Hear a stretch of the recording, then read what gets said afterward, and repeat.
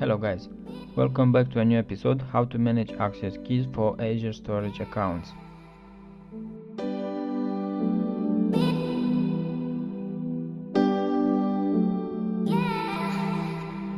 So this episode is not focused on access keys 1 and 2 that are presented in the storage account settings, because it's more than simply how to use it. Just copy paste your storage account name and keys and paste to your application. Today I will focus on how to mix the key vault with the storage account and the benefits of this combination. So we already know that the Azure storage account uses a credential including an account name and a key. The weak point of this access key is because could be compromised, and Microsoft recommends to regularly generate these keys to avoid possible breakage. Using a key vault, you can set a regeneration period of X days, for example, and after X days, key vault regenerate K1 from the storage account and swap to the active K2 to K1 and so on. So this safeguard cryptographic key, a key vault, is used by cloud application and the services, and of course this option increases security and control over key and password. And the main benefit of this combination is because applications have no direct access to the keys of your storage account. However, this super cool option doesn't satisfy your requirements in some cases, and even more, cannot apply to all of your scenarios. And let me demonstrate today how to use a key vault instead of storage account key to connect to your blob, to all your storage services. So what we will try to do here is to attach a storage key in a key vault and enable the regeneration period, for example 20 days. First of all, you should access the Azure CLI, or you can use a Powershell, but Azure Powershell I mean, but make sure to have Azure module installed on your PC. You can get this get installed module. Okay, I have all module installed that are related to Azure. Okay, I'm going to use a Visual Studio Code because I find it easier. And yes, why we are using Azure PowerShell or Azure CLI? Because the regeneration period option for key vault is not presented in Azure portal, I mean a web version. Okay, and what do we have here? I already prepared all the steps here in Visual Studio Code to waste less time for me and of course for you. This code I will put in the description of this video. If you want, you can use it. Okay, and let's start with the first step, to connect to the Azure account, to my Azure account.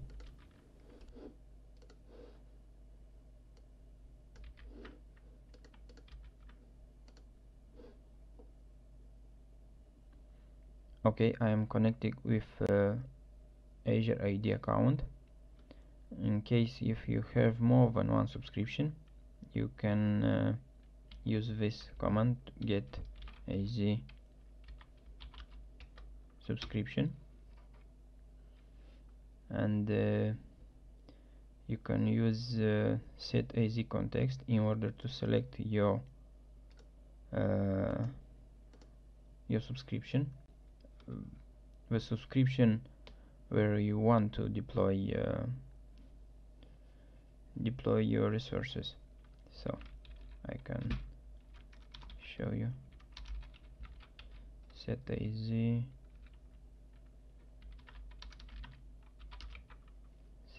context subscription and subscription ID. Okay, this prefix I use it to easy naming my resources. For example, test manage key access, for example. Okay, this is the location where our resource will be deployed. The resource group name, that will be, the name will be like RG and testmka. The same with storage account, keyVault. The next variable is a keyVaultSpAppId. This is a service principal application ID. This ID is not specific for each account or subscription. It's the same as for you. And this ID is defined by Microsoft. Okay, the next variable is storageAccountKey. You can use K1 or you can use primary. This doesn't matter. And the last one, the user ID. And I want to remark here one thing. This is a Azure AD account. If you will use the main user account, will not work. Okay, so let's start with deployment of a resource group. Before starting creating a new resource group, let me deploy the variables. Okay, and now we can create a new resource group using the resource name that were defined here and the location. The next step is to create a new storage account. Okay, I forgot to add the local redundant storage, so we can use standard and local redundant storage should work. Once we have the storage account, we can go next with deployment of keyVault. Okay, new keyVault has been deployed with keyVaultSpAppId. So the next step is to extract the storage account ID from our storage account name. To do this, we need to put this get as a storage account in one variable, and after that storageAccount.id. As you can see, we have the ID of our storage account, and we can go ahead with assign a role to this application in order to be able to manage the key for this storage account. In this row, we will add access policy for user ID.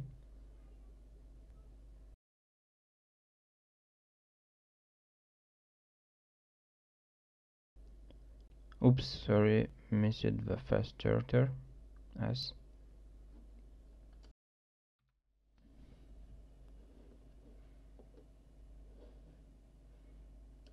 Okay, the next step is to define the regeneration period, and the last step is to add regeneration period for our key vault that is referred to our storage account, and we'll be able to regenerate this key1, the primary key that were defined here above, and the last parameter is the regeneration period. So let's check if it's working. So what we have done here, we have an account name. This is a storage account name, as you can see, the resource ID, and we have attached a storage key to the key vault with the option to regenerate the new key in after 20 days. So now we can connect with the DNS name and the resource ID from the key vault to the application and our services. For example, if you use Databricks, when you create a scope in the application, so let me check. I don't know if okay. And access policy is not here. Properties. So as I said, we have a DNS name and the resource ID, and these two parameters can be used to connect to your application.